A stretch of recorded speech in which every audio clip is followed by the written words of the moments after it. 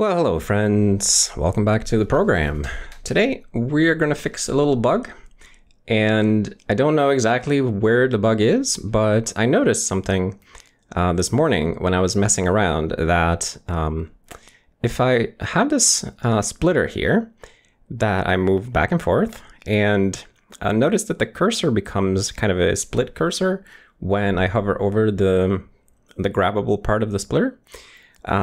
And if I Alt-Tab, or Window Tab more accurately in Serenity's case, then the cursor changes or doesn't change sometimes, which looks really weird. Like now here, I've Window Tabbed to the terminal, and it remains as a splitter cursor until I let go, or rather, until I move the cursor the next time. And same thing here, if I Window Tab back to the file manager and let go, now it became a split cursor right away. So it's a little bit inconsistent. And I don't really know what's going on, but this definitely looks crappy, right? Looks unpolished. The fact that when I highlight another window with the Window Tab mechanism like this, I feel like it should unhover the previously hovered window immediately somehow so that the cursor updates. So click, let's investigate this. And first thing I have to do is apparently start my C line. So just I rebooted my machine today to get this new camera thing working. Usually I have C-Line up and running. Let's see. Okay, so where would this be? So basically, when we use the window switcher to switch between windows, I feel like you're manipulating the window stack when you're doing that, right? So I feel like whenever we manipulate the window stack, we should re-evaluate what is the currently hovered window. So let's look in the window switcher. So when I press Window Tab to cycle through the windows, let's see, Key Tab, on key event. Okay, so we get a on key up. Oh, that's just for dismissing the thing. Okay, so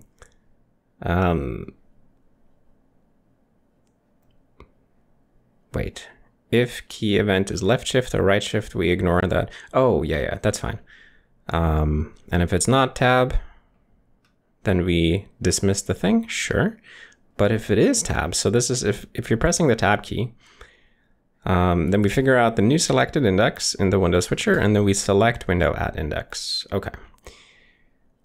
And then we're going to choose a highlight window. So the highlight window is, it's a special window in the Windows server, which is lifted above all the other windows in the Windows stack, despite not actually being at that position yet. So when we render the window stack, we render all the windows back to front, excluding the highlighted window if there is one.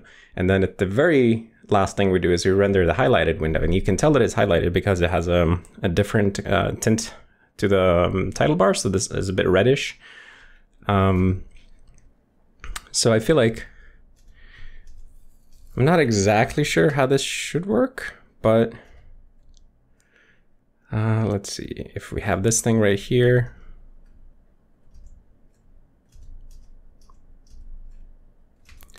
Yeah, so when we set a highlight window, we should probably reevaluate hover. Although, can you interact with the highlighted window, I wonder?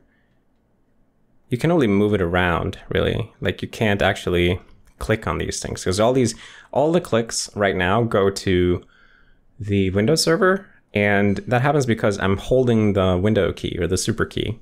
So all my mouse events get processed by Windows server anyway, as window management events.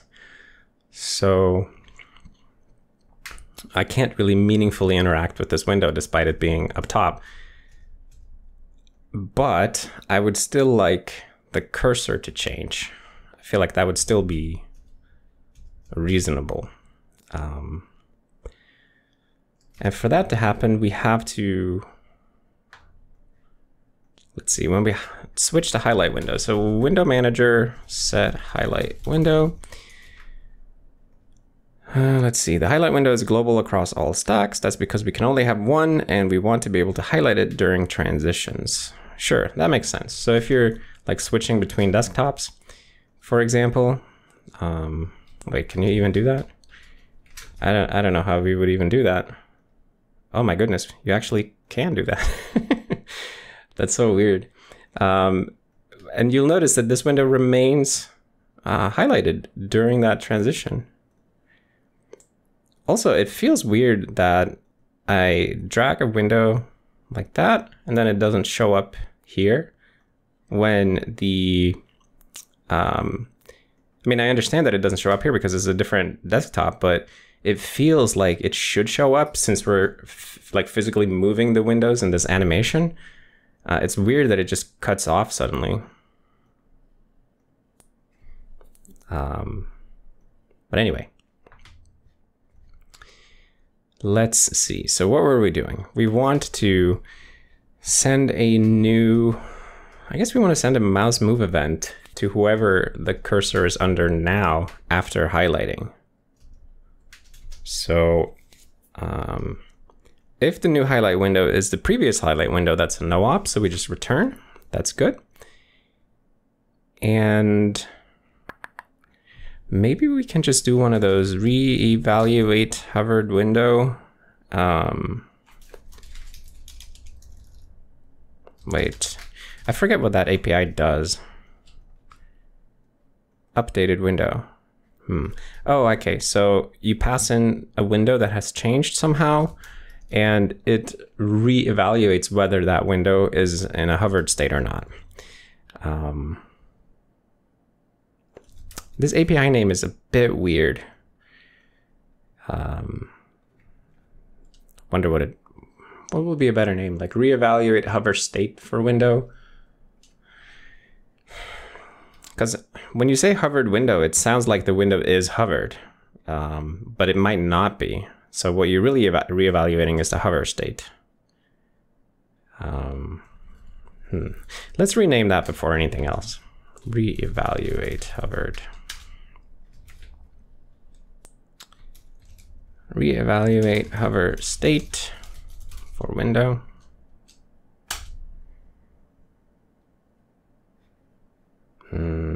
Continue anyway. Also, why can you pass null to that? That's so weird. Somebody calls it with null. Okay. Did switch window. Oh, when you switch to a different window stack. So when you move to a different workspace, then there is no currently hovered window anymore, I guess. That feels a bit weird. Anyway. Let's just commit that rename before we do anything else. Windows Server rename update re-evaluate hovered window.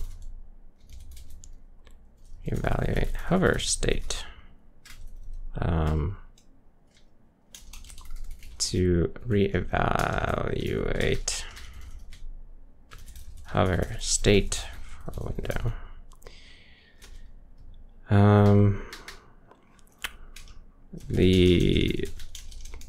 This name is not super great either, but at least it doesn't sound like the window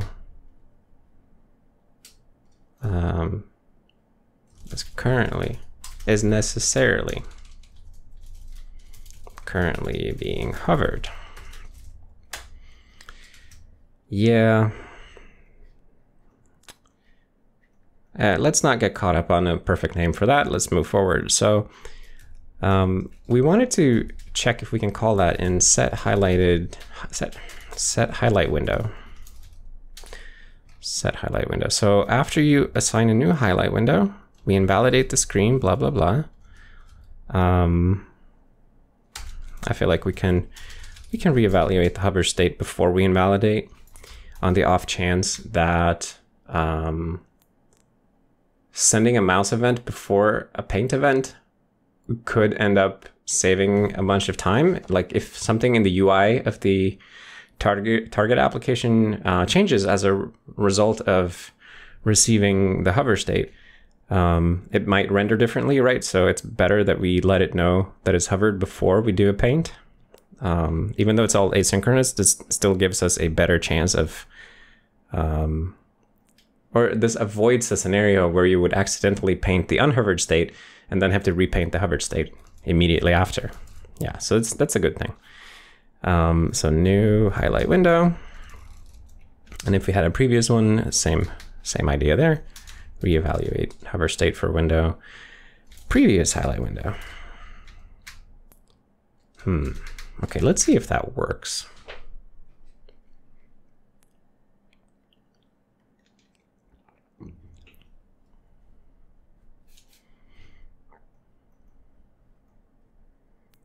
Okay. Oh, look at that. That totally works. Oh man, that's so nice. Okay. So it just updates it right away. No need to wait. No need to move the mouse one extra time. That's really cool. I wonder what happens if it's obscured by the window switcher. So like, if you're here, you bring up the window switcher, and then you let go. Ooh, look at that. Then it breaks. So when the window switcher goes away, it doesn't do this thing. Okay, so then we got to fix that as well. But that's it seems like a separate issue, but since we're here, let's just fix that one as well.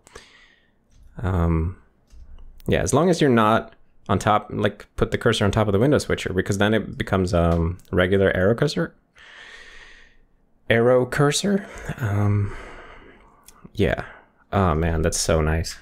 Okay. So let's see. Very simple change. Windows server. Reevaluate hover state when switching highlight windows.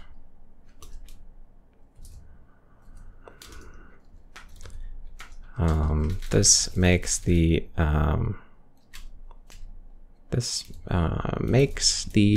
mouse cursor update nicely when another window is brought directly under it by using the window switcher. Yeah, very neat. Okay. And then when you dismiss the window switcher, which we had a hide function. Yeah, so what does that do? Set visible false, sure. And what does set visible do? It marks the window as non-visible and validates all occlusion data. So at this point, I feel like we simply need to reevaluate hover state once again. So set visible. Oh, interesting. So when we change the visibility state of a window, we don't tell the window manager to reevaluate hover states. Seems like we really should, because making a window invisible can obviously reveal something underneath it. So whatever the new state is here, we need to reevaluate hover state for window. It is visible now, so it will show up in the window stack.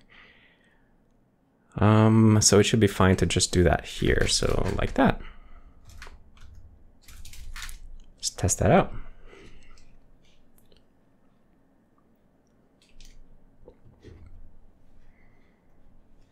Okay, so when I let go, oh, cursor becomes an I-beam. Look at that. That's so nice. Okay, and then when I close this, it goes back to a arrow cursor for the desktop. Interesting. Okay, so that's awesome. I feel like that probably already worked because of something else. Because it's not just that we make the window invisible when you close the terminal like that. Let's test without that fix. So if I close this, yeah, it still reverts to an arrow cursor.